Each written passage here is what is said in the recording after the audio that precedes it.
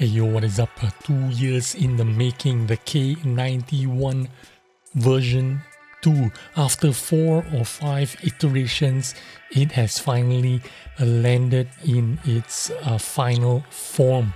And this is what it is, a tier 9. Initially, I thought this was going to be a tier 8, going to be a super medium tank that was going to replace the T-44-100, but it is finally here, tier 9. We're going to go through all the stats, and in its final form, it is already in the game files, so it is slated to be released pretty soon. Obviously, a tier 9 is going to be some kind of a reward tank in exchange for tokens or missions or something like that. We don't know what's going to happen yet. But here it is, a super aggressive, beefy looking medium tank. It looks the part. I do like it very much. Just from its looks alone, looks really aggressive and tough, menacing, and because of that I like the tank, to be honest with you. I worked this tank up with all the hype over the years because I thought this was going to be a really aggressive T-44-100 replacement, but as you can see, if you look at the armor, this thing has no armor to speak of. The armor is actually just 110 on the hull and 220 on the turret, even though it's sloped. You can see 148 millimeters. You can easily hit the cupolas left and right. Really huge cupolas, you can hardly miss it. And then the upper plate only 100 or 100 plus. From the side, 144 will go right through the cupola area. Of course, the lower part of the turret, the strongest part is going to be the turret armor, but the upper plate and lower plate, 140s, 150s, very easy to pen frontally. But this tank does have some changes. In its final form, it has been updated, and the latest stats is from the 24th of May, which means very recently this thing has been made into its final form. It was supposed to be 1600 hit points. They finally left it to 1500 hit points. The power was supposed to be 900 horsepower. They buffed it up to 1000 horsepower, and the power to weight ratio was 18.95.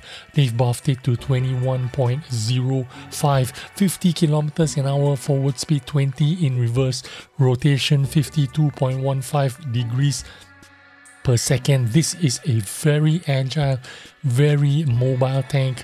The power to weight ratio is exactly like a T-44-100 with the 1000 horsepower engine. This thing is really fast, agile, high mobility, quick rotation. View range not that great, 390, but it's not too bad. Most tanks, tier 10s are going to be 400 meters view range. Again, we were talking about that armor. Absolutely no armor at all to speak of anywhere, so don't depend on armor at all. The gun, really fast firing, quick reloading, very accurate gun, but only 300 alpha. Compare that to the Kampfwagen or Kampfpanzer 50-ton, the medium tank that was a tier 9 reward, the German kind of like heavy medium tank that was 320 alpha. This is only 300 alpha damage, but you reload 6.9 seconds, which means if you run a rammer, BIA crew, food, you can get this down to 5.5 seconds, which is insane. 5.5 seconds reload time is like Object 907 kind of reload. Very quick reload. The dispersion is 0.33, which means with BIA and food, you're already down to 0.30 dispersion. Very accurate gun. And the aim time, 1.73 seconds. Very quick reload with 6 degrees of gun depression and 20 degrees of gun elevation. Very fast firing gun, very high mobility. You are expected to flank, you are expected to run away, you are expected to wiggle your way while you are charging down your enemies and firing as quick as you can. Again, even though it's very fast firing, high mobility, but it has no armor and the stock penetration is only 248. I'm saying quote unquote only 248 is pretty good for a tier 9, but it is not that great compared to what is already out there. So 248 is still manageable, still playable. If you do need premium penetration, that's 320 alpha.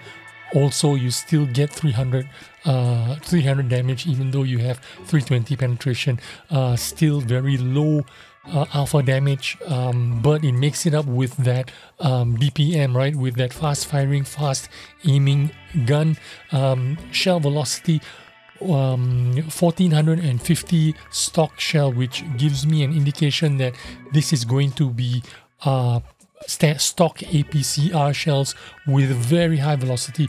1450 meters per second is like basically laser shell velocity on your stock shells, which means if you can make 248 penetration work, this tank will actually make you a lot of credits if it is a premium tank, which I suspect it is. And you can fire stock shells with 248 penetration and 1450 meters per second shell velocity. This means a lot of credits into your bank account. Premium shells 900 meters per second give me an indication that this is going to be heat shells as premium shells.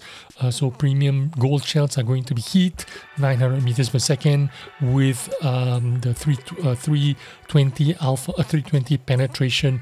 Again, the moving dispersion on this gun is really good, 0.12, which means if you are running food, BIA and some equipment, easily below 0.10 dispersion. Also, the camouflage value 16.58. This means you can get this to over 33-34% camo rating, very high camo rating.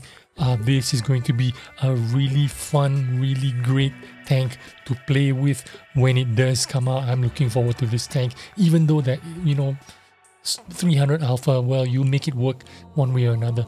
I hope you enjoyed this video and I will see you on the next one. Bye bye.